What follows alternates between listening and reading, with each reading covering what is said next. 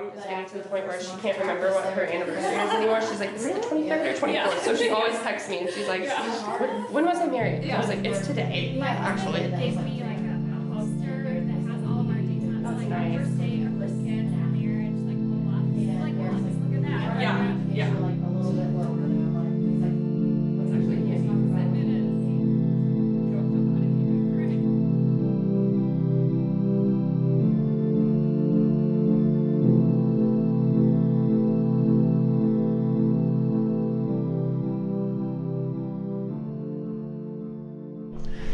Let's see, I met Cheyenne in public speaking class, which was the first class I ever had at K-State, and I probably got up the guts to talk to her like 2 months into the course. We both noticed each other the first day, and then I gave a speech towards the middle of the semester about a trip that I went on to Haiti. And so then Micah talked to me after I gave that speech. And I always hoped that he would talk to me again. I don't think he ever talked to me again in class. Maybe the day of our final, I think he said something to me. Oh, here.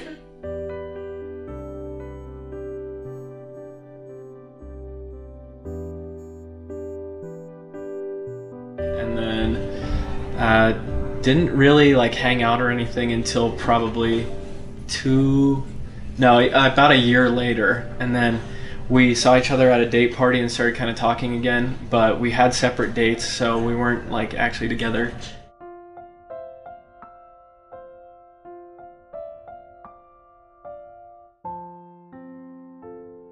And so I texted my date and said, hey, do you know Micah Bouma? We should hang out with him and his dates. Oh my word. So I pulled some strings.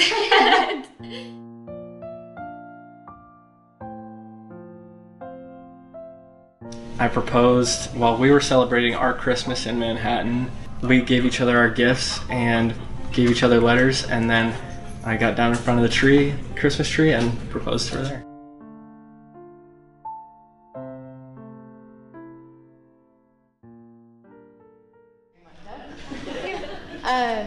But pretty much our entire childhood, I grew up trying to protect Cheyenne and make her tougher and get her ready for the real world, which always turned out to be a lot harder than I ever thought it could be.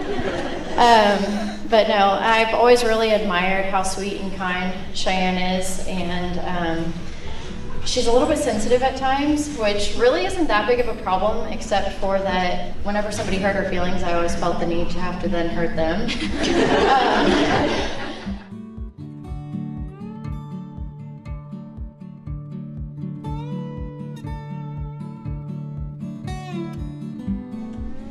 As some of you may know and have gruesomely witnessed, Micah shamelessly wears shorts of the name brand Chubbies. These Chubbies make Tom Selleck's short from the TV show Magnum P.I. look like long basketball shorts. Chubbies are basically front and back booty shorts for guys.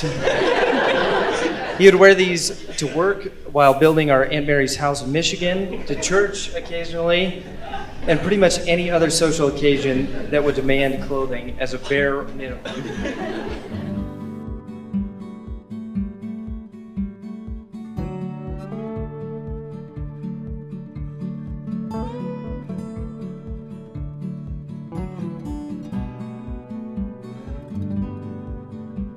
But no, as we got older, we started our journey together at K-State, and I was really proud to see just her grow as a person and in her faith. And she really knew that she deserved somebody that loved her, and more importantly, loved God.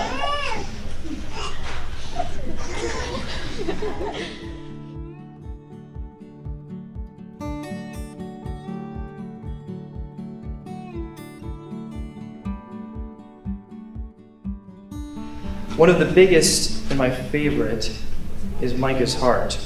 Throughout our lives, I've seen Micah befriend those who have no friends, defend those who are weak, and stand up for what is right, all without any regard for what other people think of him.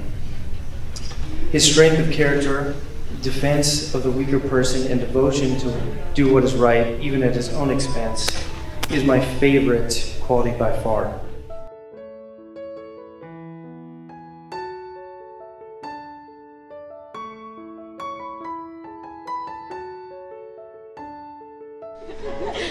And that's about the time Micah came along. And I did not find out they were dating from Cheyenne. That was my mom. But then Cheyenne did text me out of the blue and asked me if I wanted to get dinner with her and Micah, which was very unusual. And instantly I could tell they were a match made in heaven. And I actually left that dinner feeling like, wow, I think I actually just met somebody that can take care of Cheyenne. I can't. Aww.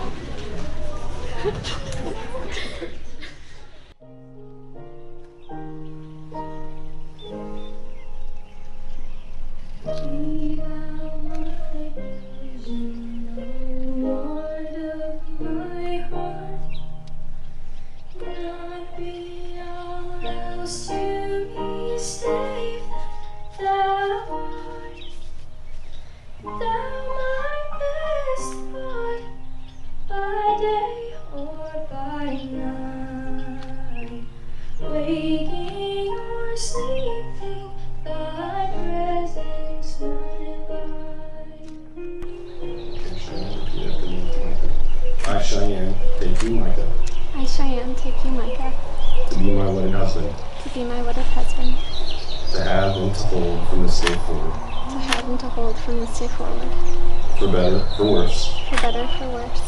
For richer, for poorer. For richer, for poorer. In sickness and in health. In sickness and in health. To love and to cherish. To love and to cherish. Till death do us part. Till death do us part. And thereto I pledge you my faith. And thereto I pledge you my faith.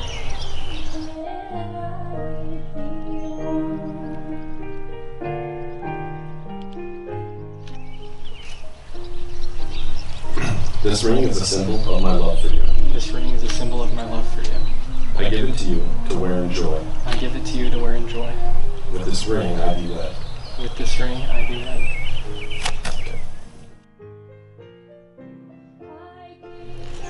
Inasmuch as Micah and Cheyenne have consented together to join their hearts in marriage and have signified it by the ceremony we celebrated today, I hereby pronounce them husband and wife by the power vested in me by the state and the church, and in the name of the Father, and the Son, and the Holy Spirit. Amen. Micah, you may kiss your bride.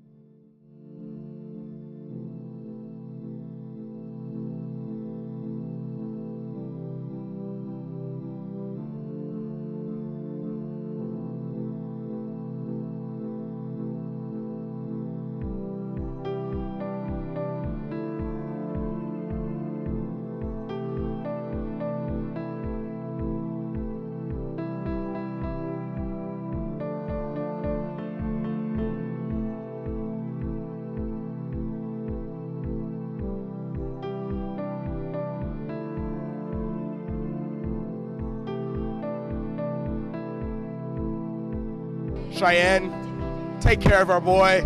Make sure he doesn't get arrested. Keep him sane. We know you can do it. We love you, Micah. Love you, Micah. Love you, Micah.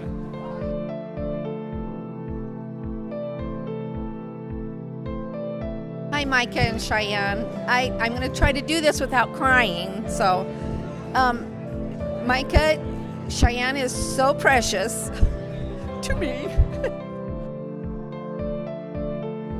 So please take good care of her. And we're looking forward to your future and all that God's going to do in your life.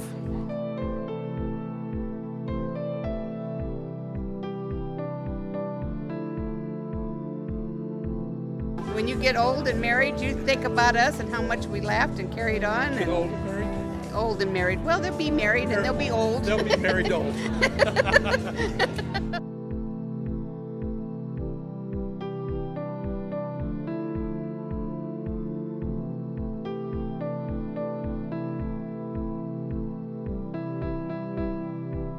We love you, Cheyenne and Micah.